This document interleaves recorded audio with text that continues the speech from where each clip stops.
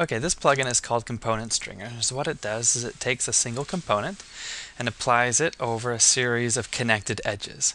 The edges have to be connected and they cannot form a closed loop. So to run the plugin, you select your component and you select all the edges. Go to Plugins and it's under Chris Fulmer Tools, Component Stringer.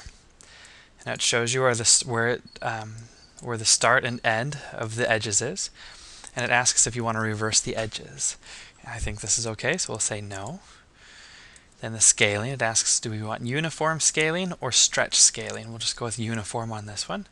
Click OK, and there we go. It applies that component over all of those edges, and it went ahead and scaled them all according to the length of the edge underneath. Whoa, come on.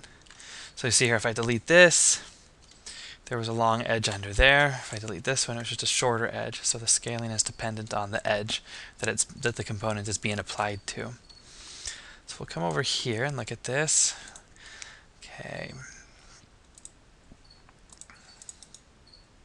There we go. Okay. So I'll select this component and these edges. Do plugins, component stringer. We won't reverse the edges, and we'll do uniform again.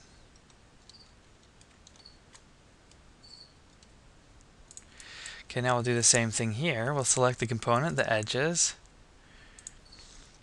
I won't reverse the edges, but I will do stretch and click OK.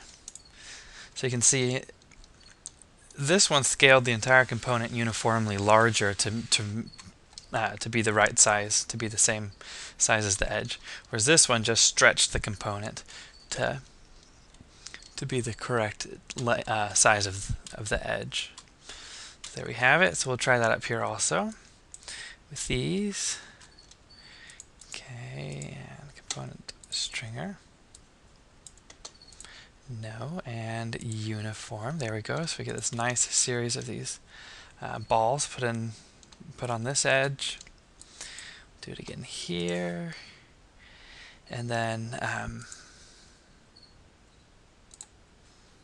now with this one, instead of uniform, we'll do stretch and click OK. You can see what that does. It stretches, elongates these longer edges and squeezes it together for these smaller ones.